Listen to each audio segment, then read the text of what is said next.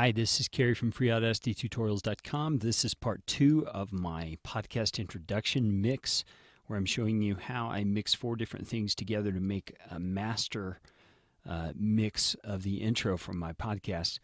Now, we left off in the last episode, or the last part of this tutorial, with all of the tracks in, all of the fades in and out put in, but the levels in terms of volume are not good in terms of everything being equal. So what I'm going to do is I'm going to maximize all my tracks again so I can look at them. And what I'm going to be using is an effect up here called a compressor. Now you notice in this effects there is a compressor tool right here. I don't use this compressor because I just don't like the way that it works. Instead, I go down to the very bottom here. You can't see where I'm at, but there's an arrow down there. And I go right here to this Dyson compressor, okay? And the Dyson compressor is set up so that the peak limit in decibels is essentially how high you are going to allow the volume of any given track to go before the compressor starts to limit it, starts to keep it from going any higher. 0.0 is the highest you're able to go without some sort of distortion or clipping. The release time tells you how quickly the compression will release once it no longer needs to compress. The compression ratio tells you how much it's going to compress, and the fast compression ratio tells you how quickly it's going to compress when it senses that it needs to do so. Now, all of these settings, as they are currently set, are how I like to do them. So what I'm going to do is I'm going to click on just this intro track, and I usually do my compression on each individual track by itself, just so they don't have issues in affecting one another in the way they compress. So I'm going to go to compression. If I want to preview it, I can do that. This is the Christian Home and Family Podcast with Kerry Green, episode number 12. You, your family. Okay. So now what I want you to do is watch right here what happens to the waveform after I click OK on this compression. You see how it jumped, the size got bigger, the volume basically increased. But what compression does is it raises everything that can be raised in proportion to each other beneath that limit that you set on the compression of 0.0. So it's not going to allow anything to clip. It's going to bring the low things higher so that you can hear everything more clearly.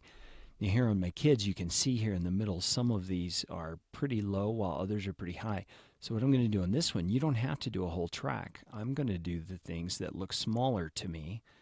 And I'm going to do the same thing, effect, Dyson compressor, and I'm just going to say OK and see how all those jumped. And now you can listen to it, and you'll see everything's pretty consistent. Add with your questions or comments. 7, 1, 9, 9, 6, 6, 7, 7, 4, 4.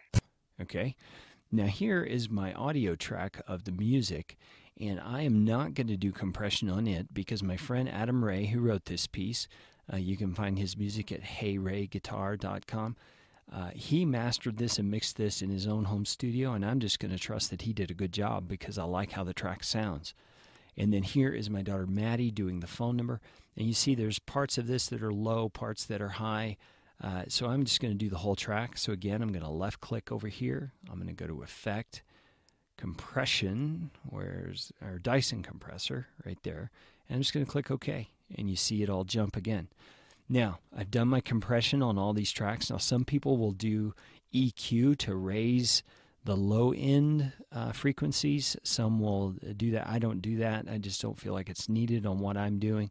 Some people will also go into the effects menu and do what's called a limiter, which enables your tracks to go as high as possible in volume without peaking. I don't do that either because, in my view, when you're listening to something, especially with headphones, when it's limited like that, it's just too loud overall, and you can't hear the diversity in the volumes, which is part of the listening enjoyment, so I don't do that. Now, what I'm going to do right here is I'm going to save my project. I would go to File, Save Project As, and I would save it as something like the name Pre-Mix Intro. And the reason I would do that is so that if I need to come back and make adjustments to this, I can do so before it's all been mixed together. because once it's mixed together, you can't unmix it.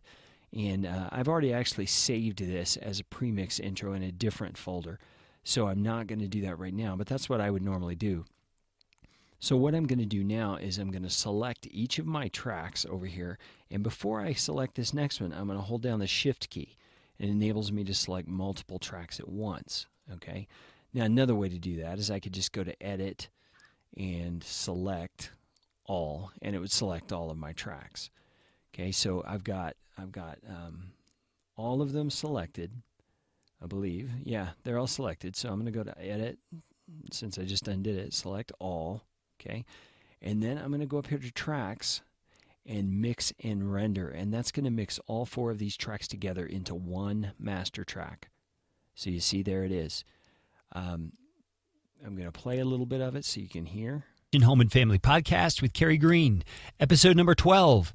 You, Your Family, and the Internet. A conversation with author David Clark about his new book. Call our dad with your questions or comments.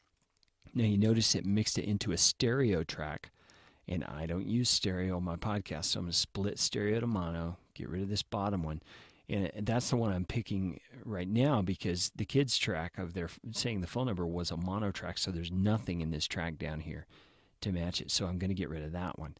And you can see I have one track here, and it says Mix. It gives you the name Mix.